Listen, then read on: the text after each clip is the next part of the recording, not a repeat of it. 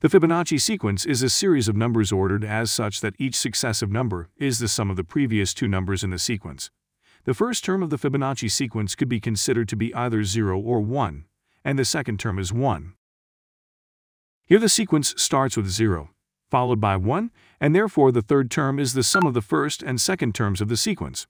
Likewise, the series proceeds.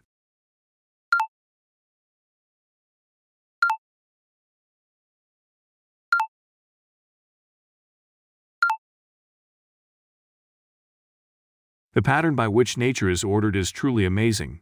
It is fascinating to see how often the Fibonacci sequence appears in nature.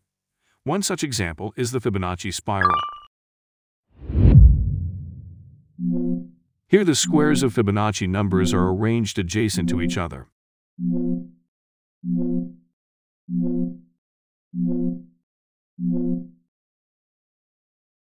Then points are marked on the opposite corners of each of the squares. And now, the Fibonacci spiral is drawn through these points.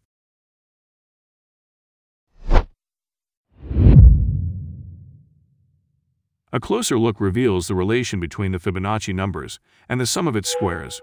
The sum of the areas of the squares that makes up each of the rectangles is equal to the product of two consecutive Fibonacci numbers.